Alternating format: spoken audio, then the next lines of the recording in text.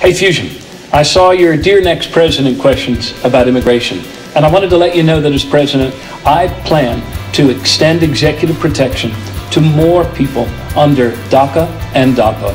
I don't believe we make our country stronger by breaking up families.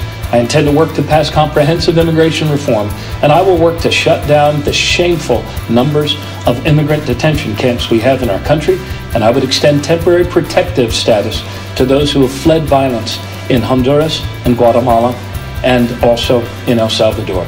These are the things that we do as a people, because the enduring symbol of our nation is not the barbed wire fence, it's the Statue of Liberty. We need to act like it.